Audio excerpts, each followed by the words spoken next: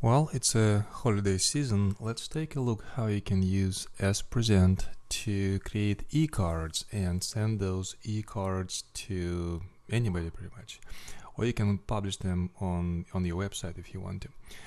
So when the first screen shows up, you just go and open existing presentation and you go to the folder shared to me, public and eCards folder. There's a couple templates there for presentation. So let's just open this one.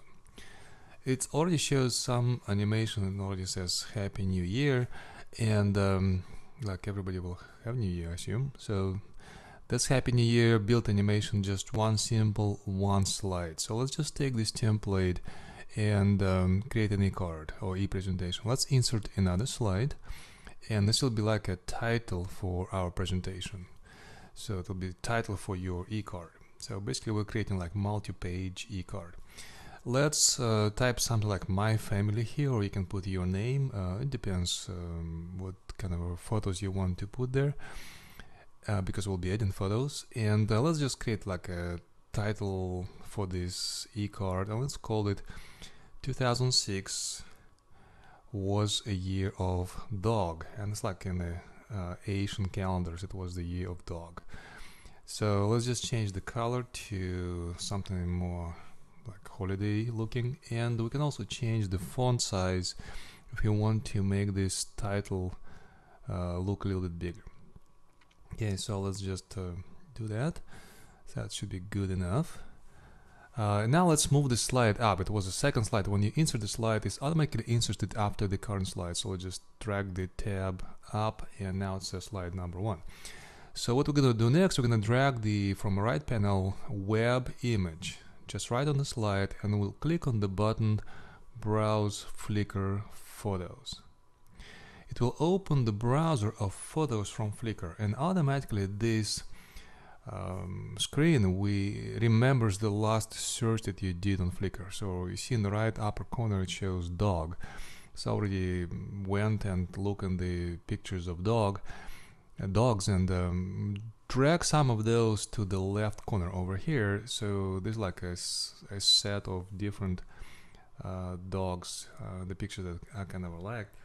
So you can also save that set later if you just type on this album flower right now, just call it dog or whatever, and click on the plus button. It will save it for later, so you can always keep the set that you like. So what we're going to do now, you can insert all these photos into your presentation. Let me just move this a little bit.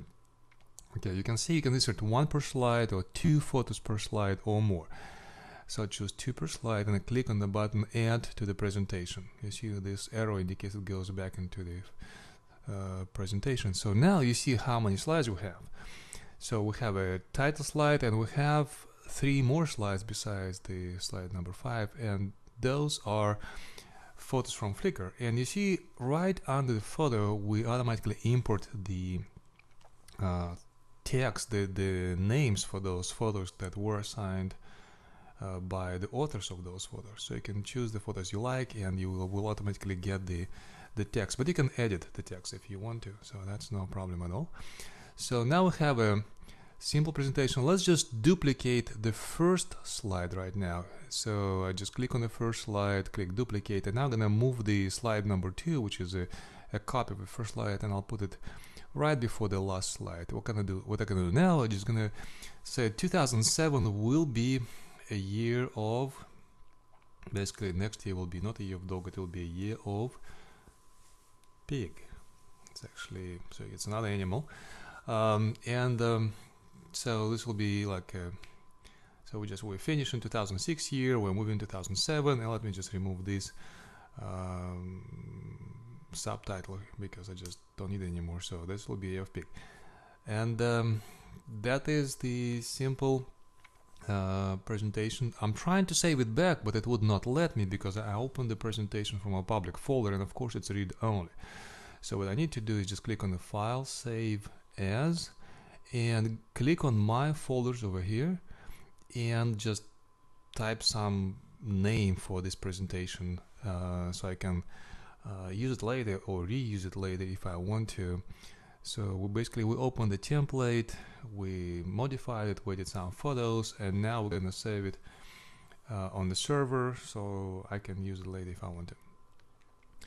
And of course you can use the same scenario for any kinds of photo. I'm just showing it as a dog, and you can use anything else. Let's click on the send to email. So right now we're gonna take this presentation, take this eCard and send it via email. Of course you can also embed it into your website or create a standalone HTML page out of it. Okay, click on send email. It automatically remembers the last email I sent it to, so I click OK, and now it receives email. In the Gmail, there's a little thing that you need to know. There's two options, view and download. View actually strips out some code. It's like should be called preview. Just click on the download, because download will actually give you a complete file, and you just can choose open. I'm in the Firefox right now, but you can do the same thing in any browser. And when you click open, Firefox shows this download screen. That's all you have to do. It will open the default browser you have, and it will play the presentation right in that browser. You don't really have to do anything special. So when you send it to anybody, it will play the presentation right away, and it can be on any platform, Linux, Windows, or Macintosh. And here's the presentation. You can see all these dogs, and you can go to the next slide or the previous slide, and these are all funny dogs that people have. That's it. That's going to be a slideshow. So this will be the closing slide for that, and there'll be a Happy New Year slide. Okay, of course, and it's playing a little bit slow because I'm recording this right now, and the computer has too much to do right now with the graphics. So let's just wait a little bit, so we'll see how it looks. And of course you can, this is the template. You can draw anything on the slide. You can add more photos to this slide if you want to. Okay, Happy New Year. So this is from the email. There's no installation. You just send it to anybody. And then Spresent shows, of course, on the last slide shows the, okay, this is the Spresent. It was created with Spresent, but this is the new. It was just added like this week. It automatically shows the credits, the sources that you used in the presentation, and it shows the links to those sources. It was just released like this week, and the reason for that is because some of the professional photographers publish their work on the web, including Flickr, to promote what they do, to promote their work. And this is high quality professional photos.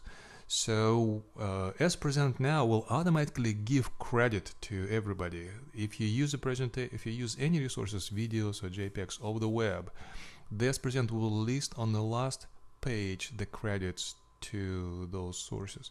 So you don't have to worry about this. You can use any picture of the web. Spresent will automatically show the link back to that page. So I think it's good for everybody. It's good for people who publish their photos or work or videos, or will add MP3 soon, and Flash files, and the Spresent will just give automatically credit. It's kind of a Creative Commons license model. Basically, you can use anything, but just make sure you show the link back to the source. So that's it. That's how Spresent works right now. And happy holidays, and just go ahead and start sending eCards to anybody.